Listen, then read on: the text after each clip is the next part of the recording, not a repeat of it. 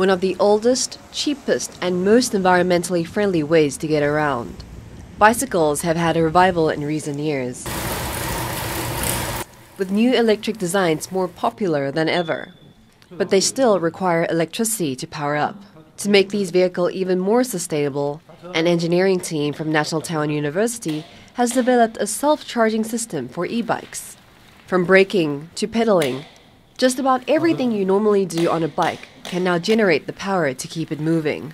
然后它是完全不用使用到电池，或是还要考量到是要常常充电的一个部分。The charging system uses a nanogenerator, a type of technology that converts mechanical energy into electricity. The process for making it is cheap and eco-friendly. 技术就是透过材料相对的接触分开，它就可以发电。所以你可以把它想象成，它就可以把环境中的一个机械能，把它转为电能的一个技术。